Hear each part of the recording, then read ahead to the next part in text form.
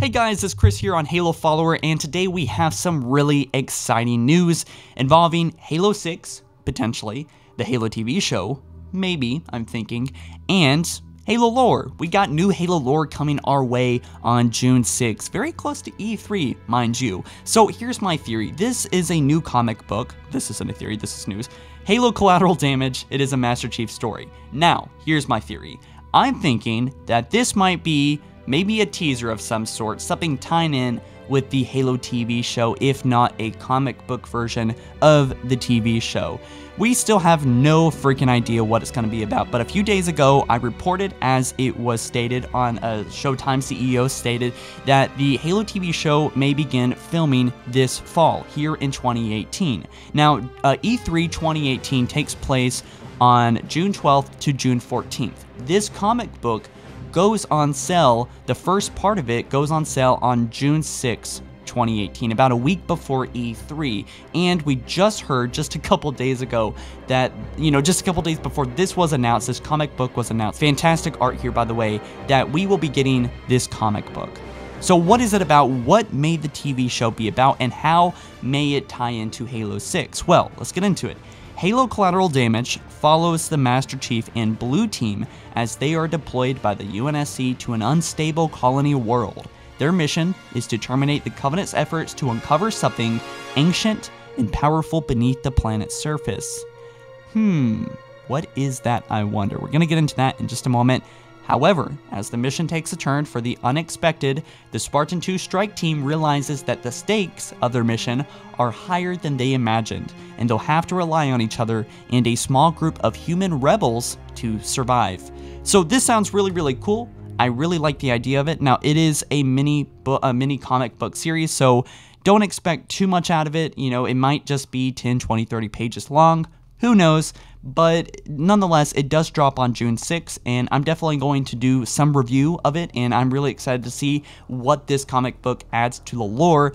But how does it tie into Halo 6? How does it tie into the Halo TV show? Well, what I just read might actually be the TV show itself. It might have some sort of, going back of Master Chief, kind of him going through trials and tribulations and kind of realizing who he is and who he isn't, and maybe realizing his humanity, maybe.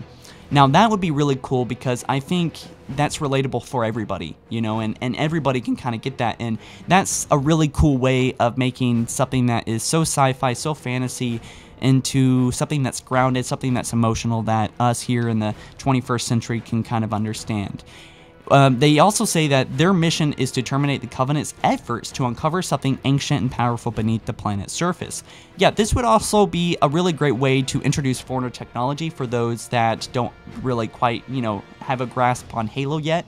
If they did this with the Halo TV show, with a comic book series, I think they should go all in, because only us Halo nerds that watch this stuff like crazy are going to be watching, or reading rather, a comic book, I think. Although I could be completely wrong about that. But this is really exciting because I think that the technology that they are finding here is maybe a Guardian. And I think that would be really cool to see us realize and to experience, along with Master Chief and Blue Team, a Guardian for the first time.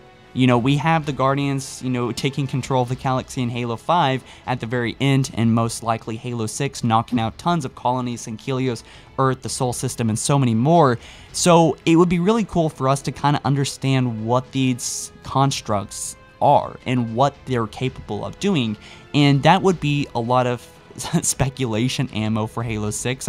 If there is a Guardian in this, we can maybe see some stuff that might actually happen in Halo 6, and we can see what Master Chief may learn about these constructs. And yeah, I just want to know more about them. Halo 5 had a subtitle, Halo 5 Guardians, and I feel like we didn't really know, or we haven't learned very much about them. Is that bad writing?